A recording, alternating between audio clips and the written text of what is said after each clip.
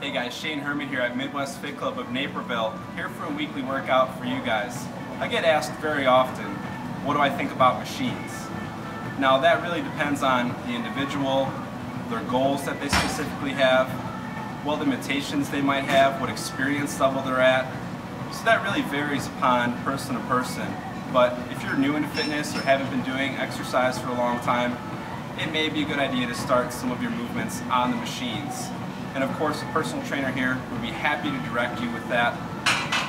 Long term though, for most able-bodied individuals without restrictions or injuries, it would be a great plan to have your goal of doing more free weight, compound movements, things to get your whole body moving more at the same time and get away from more of the isolation exercises, because those are things that are going to burn more calories, get your metabolism up higher, and be more impactful for the long run, if that's your goal.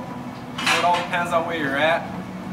Again, see an MFC personal trainer if you want to know how to utilize machines or where to start in your workout routine. We're all here to help, guys. Get in, get fit.